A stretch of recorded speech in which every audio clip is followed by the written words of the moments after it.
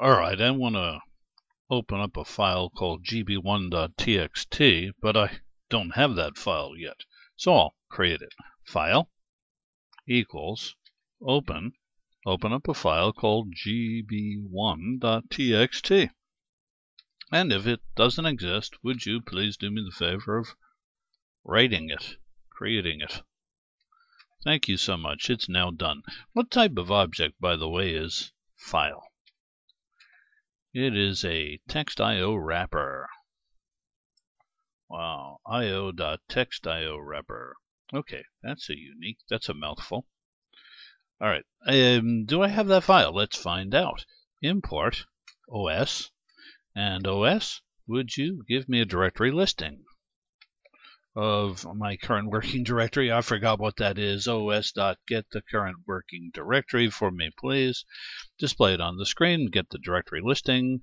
Yep, there we go. There's the parade of hits. Let me scooch on up here to the top. And there we go, gb1.txt. It has now been created. We are good. Now let's be super duper creative. And it's empty now. Let's write something to it.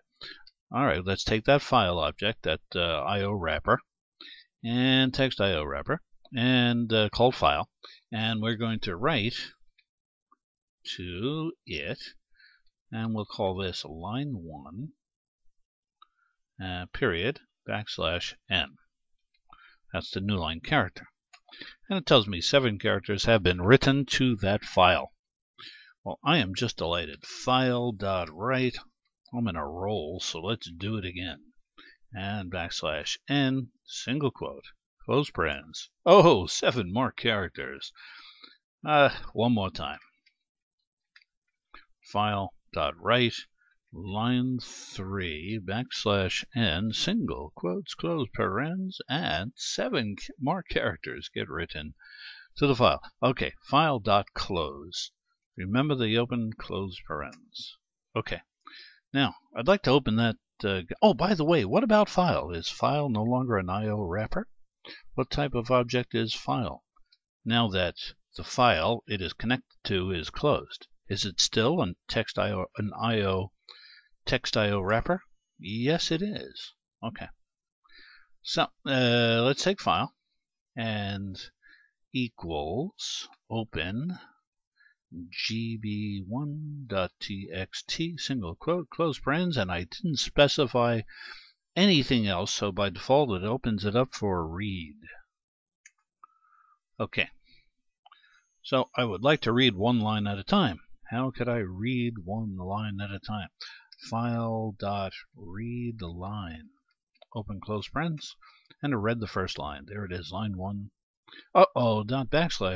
It's reading the new line character as an actual character. Oh, printing it out. How horrible. How yucky poo. Fil.readline again. And it gets the next line. It positions itself now after line 2. What do you think is going to happen when I key in read line, open close parens again? It's going to read line 3, position itself right after line 3 in the \n character.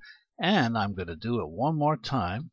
Read line, open close parens, and I get the end of file character. That's the quote. It's an empty pair of quotes. Wow. What do you think is going to happen if I key in file, read line again? Stays right there on that character. There's the end of the file. I can go no further.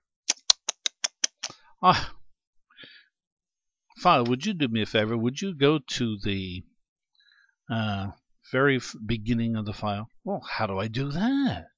How do I find it? You must seek it out. Fil.seek. Seek out the 0th character, the 0th byte of this file. Go ahead, do it. And it just did it. It's now at the beginning of the file. Now I'm going to do a file again, but I'm going to dot something again. I'm not going to do read line. I'm going to do a read. The difference is it's going to grab everything in the file and print it out onto the screen. Stick it into a string. Wow. There they are. What do you know?